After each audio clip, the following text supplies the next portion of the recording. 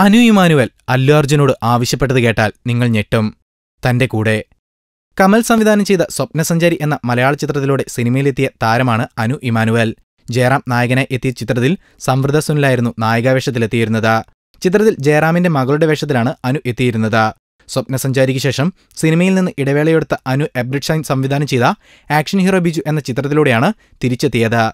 ചിത്രത്തിൽ നിവിൻ പോളിയുടെ നായികയെ ശ്രദ്ധേയ പ്രകടനമാണ് അനു നടത്തിയിരുന്നത്.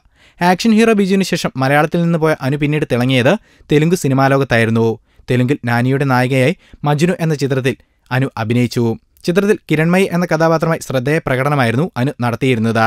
മജ്നുവിന് ശേഷവും അനുവിൻ്റെതായി നിരവധി ചിത്രങ്ങൾ തെലുങ്കിൽ പുറത്തിറങ്ങിയിരുന്നു. ഇതിൽ തെലുങ്കിലെ സൂപ്പർ താരം പവൻ കല്യാണിനൊപ്പമുള്ള ചിത്രമാണ് ഏറെ ശ്രദ്ധിക്കപ്പെട്ടിരുന്നത്. പവൻ കല്യാൺ നായകനായ അഖ്യാതവാസി എന്ന ചിത്രത്തിൽ കീർത്തി സുരേഷിനൊപ്പം അനുവും നായികാവേഷത്തിലെത്തിയിരുന്നു.